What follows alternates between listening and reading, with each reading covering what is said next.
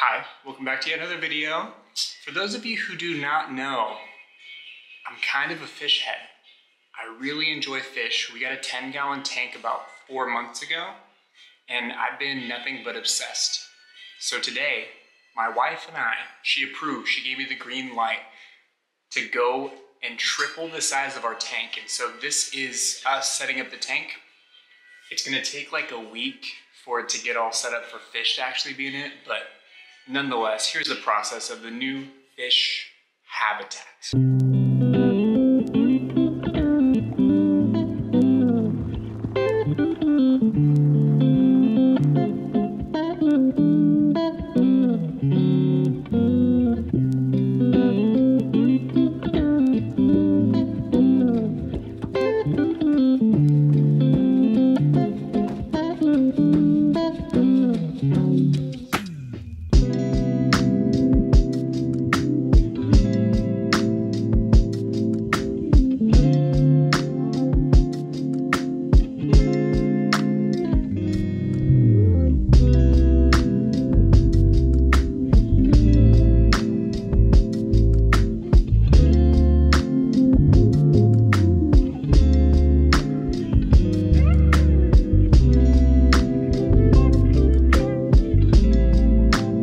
At this point, all we could do is wait.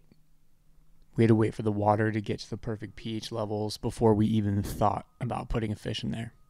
Because the most tragic thing that could happen is having all my fish pass on to the fish heaven in transfer. Then I would just honestly throw the tank away and give up as a fish father. So we waited.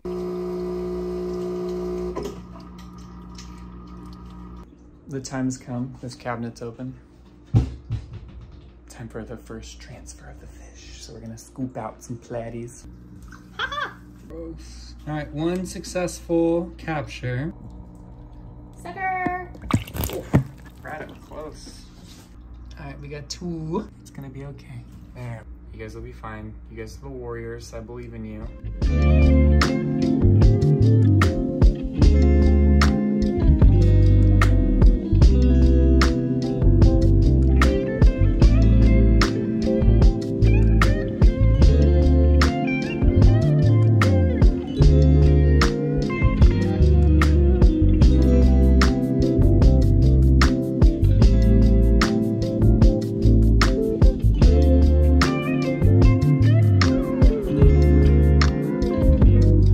Drama was the foot in the fish tank. We brought a new fish home. What kind of fish was it? A guppy. Guppies are bad fish. I'm sorry if you have guppies and you like guppies. They are objectively terrible fish. That's the second guppy. I gave it a second chance. I thought my first guppy was a bad boy. My second guppy was trying to fight every single fish that I had. So we returned his ass back to Petco, and now we have a new fish. You can kind of see. Sort of. There it is. His face looks funny. Turn. Show them. Show the camera. Oh my goodness. So, unnamed fish coming home. This is the, I don't know, 5th time been at Petco in the last 2 days setting up the aquarium. So, get home. We're about to transfer the fish into the new tank because all the pH levels are perfect. Literally A++. And so, it is time for the fish to roll tide into their new home. Ted, hang out. You're so close to being done. New guy, you doing great? You're doing great. We have this rock stack now. If it'll focus. There it is. It's a little rock formation for them to crawl in and out of. Ted, you're gonna be so excited. There's 2 logs for you, several rocks, a skull. Other new guy, you kind of look like that fish. You're doing good. I don't like that I can see inside you, but nonetheless.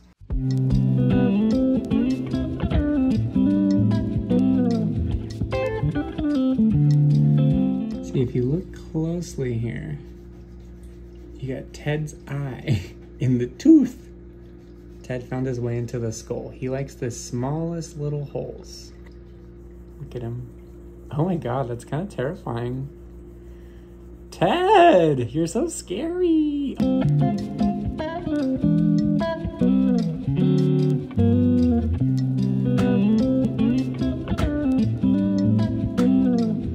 we have the little baby and we have Moo. Explanation is needed. The baby, right?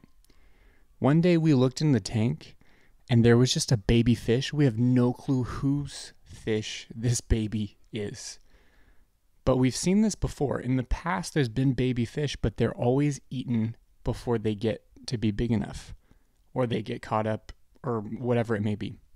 Because we're not really looking to breed fish, so we're allowing natural selection to happen. But this baby was like the most courageous baby and was always out kicking it with the other fish, even when it was like this big. And it's grown and it's so big. And you can see in the process of the video from when we transferred it into the tank to the latest video, it's getting big. It's almost the same size as Clementine, which is gnarly. So sad for Clementine though, because Clementine is the OG fish and she's still so small. But the baby was born in the tank, only knows the tank. And I think that that's really cool. Like, it feels like we have our own little ecosystem in there and it's so exciting. So shout out to the baby. But not the baby, because he's a bad guy. Oh my goodness, you found the rock.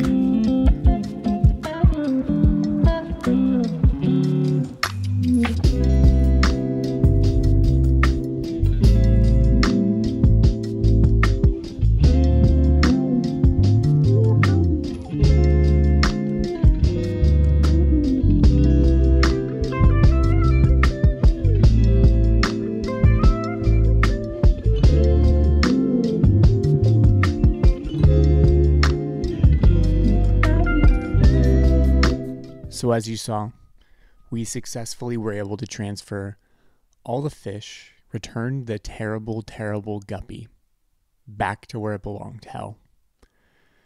And everything seemed well. So fast forward a few weeks, gearing up to leave the house, and I look into the tank and something doesn't feel right. And the first question I ask is, where's Panda? Now, I haven't lost a fish yet. And so when I looked into the tank and I saw Panda with no eyes or fins, it made me really sad. I guess Panda got Popeye disease, and there's so many different variables to getting that it's really hard to prevent. And typically they're able to, if there's the first infection, they're able to get past it. But if there's a second infection, it terminates the fish. And so unfortunately that's what happened to Panda, Moo's little baby brother / sister. And that made me really sad. So I had to scoop Panda out and put Panda into fish heaven. It didn't feel right replacing Panda with another balloon molly because I guess there can only be one Moo. So after a little bit of time grieving, I got past the stage of denial and moved into acceptance. I moved past bargaining and I moved into replacement. It was time for a new fish because the way that the tank works, everybody has a buddy except for Ted. Ted, he's a monster. He just likes to eat poop and whatever's at the bottom, so we let Ted live. Ted does Ted. Ted kicks it in the skull. But everyone else needs a friend. So we go to the store and we pick up this guy. I just had the idea of getting a fish tank back in March and knew nothing going into it. And so we went and then we found out a bunch of information and learned with our little 10-gallon tank. And then I kind of became a little bit of a fish head and learned a bunch of stuff and really got into it. And I think that it's really interesting how you can feel love for these little fish who probably don't really know that you exist outside of feeding them, and how excited I get when they swim towards me even though they're just wanting food. So if you're thinking about getting a fish tank, just, prepare to expand your heart with some love for some fish. They honestly, like, I think about them when I'm at work, and they're like my little kids, and I love them very much. And it's so fun to take care of them. It's fun to go to the pet store and get them new toys or learn more about, their eating habits and things like that, creating the best possible environment for the entirety of their life and hoping to make sure that they have the best life they could possibly have. I really care about these fish, and I just want them to live their best life, and I enjoy watching them live their best life.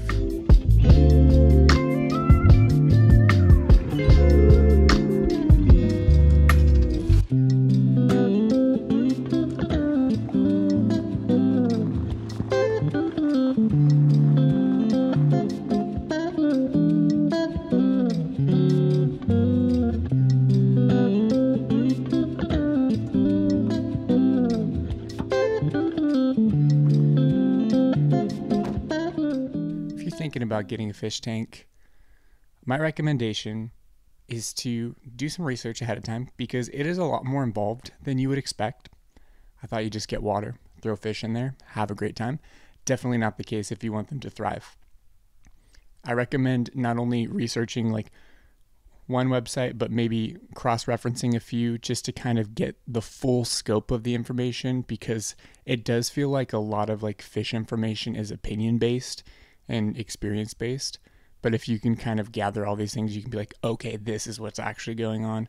There's a lot of really cool fish YouTube channels, fish TikTok channels. Just look up Fish Talk. You'll be lost and so inspired on, decorating your tank, taking care of your fish. There's these people that have their fish doing tricks. I don't even understand. Maybe one day I'll elevate to that level of consciousness.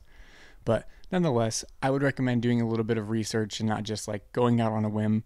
Know that when you buy your tank for the first time, it's going to be a solid week or so before you can put fish. So don't get fish that first day, because they should not be living in plastic bags.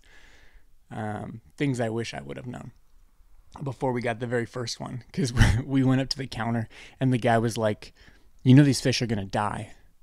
And I was like, Bill, excuse you? My fish will not die. And so I was determined to make sure that the tank would work.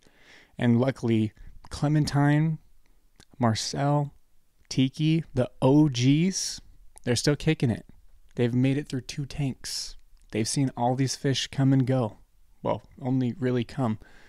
2 go, the guppies. Hate the guppies.